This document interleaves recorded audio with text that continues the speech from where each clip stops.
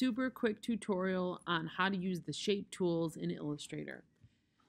Illustrator 2024 has some increased shape creation capabilities and editing, but I just want to show you my kind of like cheater way to trace something. So I've got this apple. I found this photo of an apple on the internet, and I'm going to use the pen tool to trace it. Now you can use any of the shape tools to draw these things. The pen tool does have a curvature feature, but I'm going to use a combination of this pen tool and this pen tool to draw this apple. I'm going to try to make it as simple as possible. So I'm going to take the pen tool right here, and I'm going to go through and I'm going to just establish some points, right? Some areas where I'm going to get some curves in there, and I'm going to kind of go all the way around the apple, and it's going to look terrible at first because it's going to be this kind of like, I don't know, squared off apple. That's not right. That's not what I want the apple to look like.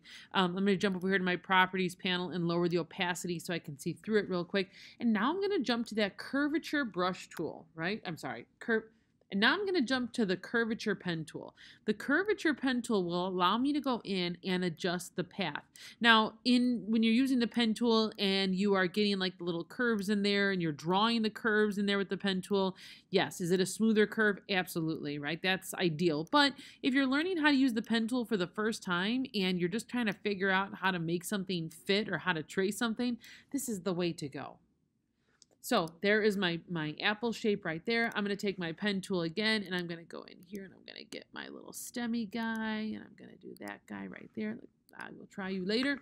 Let me grab my curvature tool. I'm going to go in there and kind of edit that little stem, kind of give it the little curves that it needs to make it look realistic. And then I'm going to go in for the leaf here, and I'm going to go, I'm just going to do like 1, 2, 3, 2, and there. And I tell my students, oops, I lost that point. Let me go back. Command Z goes back, go back, right? I'll go back to that pen tool. Let me go back to this point right here. And you see what I did as I went Command Z, I went back. I'm going all the way over here, and I've just created this leaf shape. I'm going to switch to my curvature tool and use that to like bump it out. Look at that. Look at that, right? Now, it can, alternatively, right, your alternative option, let me just grab all this and kind of move it over to the side, right, is using the pen tool more traditionally. And when you're using the pen tool traditionally, you are clicking and then dragging to get that curve. You can use the curve to create the next curve. I'm just tracing it. Is it perfect? Does it matter? No, it doesn't. Right here I am.